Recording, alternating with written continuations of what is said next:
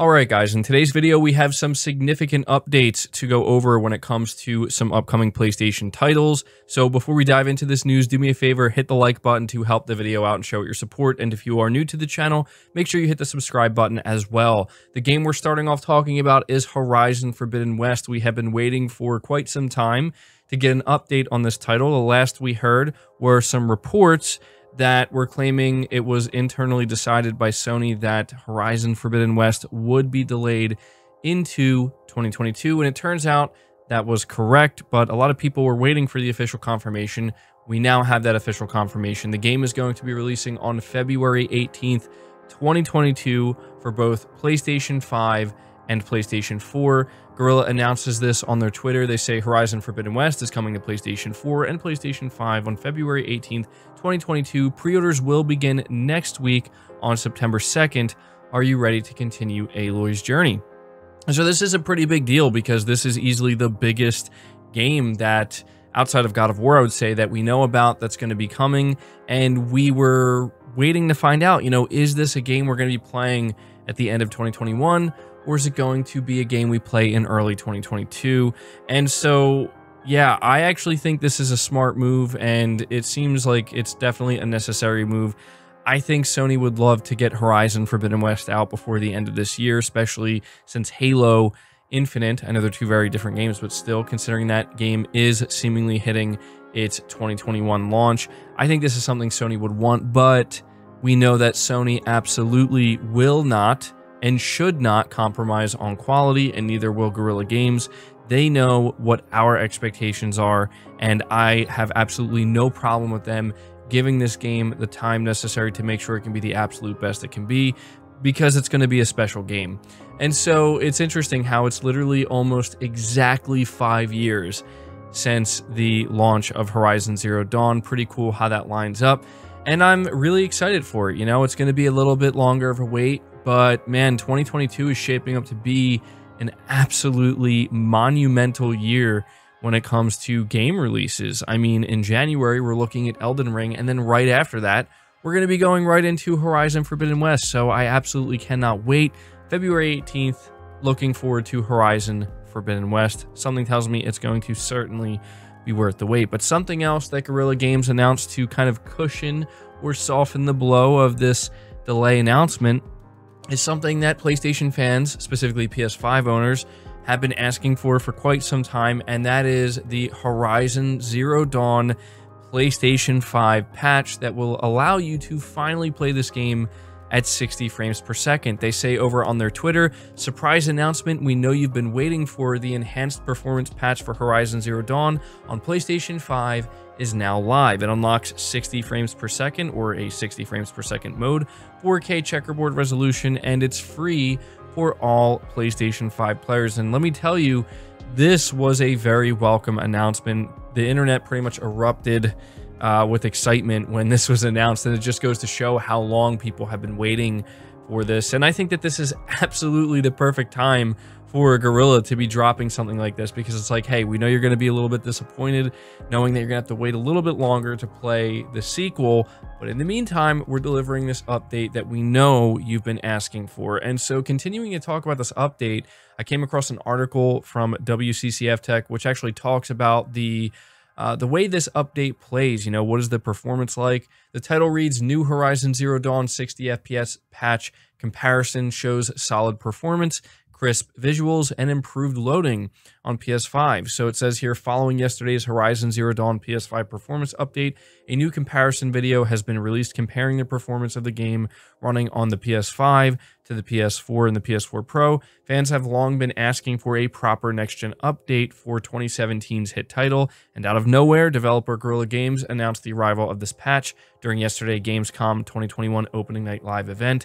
This enhanced performance patch for PlayStation 5, as Guerrilla calls it, unlocks the game's frame rate to 60 FPS, improves streaming performance, and defaults the game to 4K 60 FPS on the PlayStation 5. So how does the game look and run on the PS5 following the patch? YouTube channel El Analista de Bits put the game to the test on the original PS4, PS4 Pro, and PS5. The verdict, albeit minor, the game appears to look somewhat crisper on PS5 compared to the PS4 Pro version. In addition, Zero Dawn now runs at a stable 60 frames per second, even in areas where the original PS4 and PS4 Pro struggled. Last but not least, loading times have been significantly improved on the PS5, and so obviously I will have this article with the video linked down below. Go check it out. It's definitely something worth looking at if you're contemplating whether or not you're gonna play this with the patch based on how big of a difference it actually makes. And based off of what we can see here, it's definitely a significant patch and it's making a pretty big difference. So let me know down in the comments below how excited you are for Horizon Forbidden West. Let me know how you feel about the confirmation that it's being delayed into 2022 and it's releasing in February. And let me know how you feel about the Horizon Zero Dawn PS5 patch finally releasing. Are you going to go back and play it? I will be interested to see what you guys have to say. But moving on from that, we're talking about another game that I'm very much looking forward to. We got a release date for it, as well as some pre-order information. That is SIFU. So it turns out that SIFU is also going to be releasing in February. And again, we're just starting to see this theme of 2022 just being absolutely packed to the brim, pretty much overflowing with game releases. It seems like it's going to be a little bit overwhelming, but hey, it's a good problem to have. So following a delay to early 2022, Kung Fu Brawler SIFU now has an official release date. Developer Slowclap will launch SIFU on February 22nd, 2022. So literally just a few days after Horizon, adding another anticipated game to a month already packed with releases. The SIFU release date was announced with a new trailer showing a few new locations and revealing that pre-orders are now open. You can pre-order SIFU on either the PlayStation Store or the Epic Games Store now. The standard edition runs at $39.99, so $40, with a deluxe edition coming in at $50, offering 48-hour early access ahead of the game's launch, the digital art book, The Art of SIFU, the original SIFU soundtrack by Howie Lee, and a 10% discount for pre-ordering, bringing the deluxe edition to $45. Pre-ordering either version of SIFU will also net you a special avatar pack and exclusive photo mode cinematic pack. So yeah, this is a game I'm definitely going to be supporting. I'm not sure how much content this game is going to be offering, but I would assume that looking at the $40 price tag, it's going to have a pretty decent amount of content, right? This is a game that, look, I feel like it's the perfect blend of like martial arts and that cinematic style of martial arts that you see in these movies.